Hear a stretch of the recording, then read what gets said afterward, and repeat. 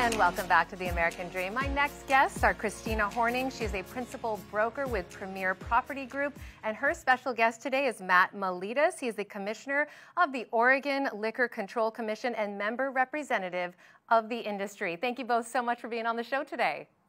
Thank you for having me. Yeah, thank you. Absolutely our pleasure to have you here, Kristina. So talk to me a little bit, Kristina, about your background in real estate. Before we get into what Matt does and all the exciting things he's doing for the community, tell me a little bit about your backstory. I read here that you've been involved in real estate since you were 15.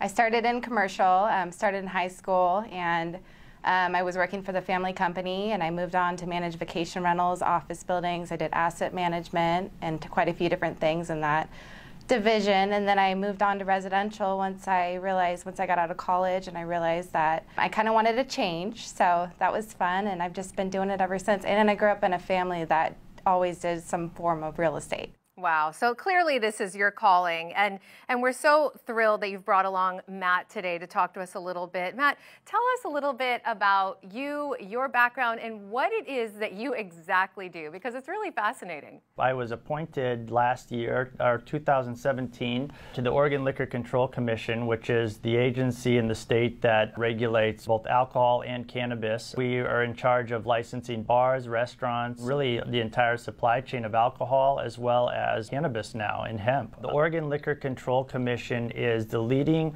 source of revenue for the state after taxes and lottery. It's a leading source of revenue for the state, and that's just on the alcohol side. The agency is unique in that it's got kind of a dual role to be a regulator, but also support the health of the industries, and that's really what I try to do.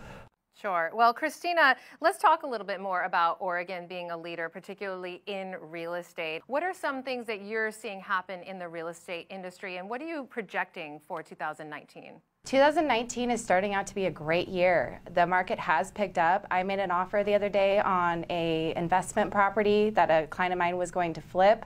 25 other offers. So it is picking up. The nice thing is that interest rates have gone down. So that's one of the things that we're seeing is that they've dropped slightly, which is not what we thought was going to happen. We thought that we were going to have interest rate increases this year.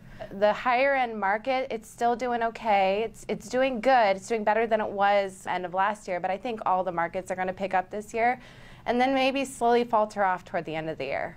It's so obvious that both of you are passionate about what you do, and that's why you both do it so well. Thank you so much for your time today. Thank you. Thank you for having us.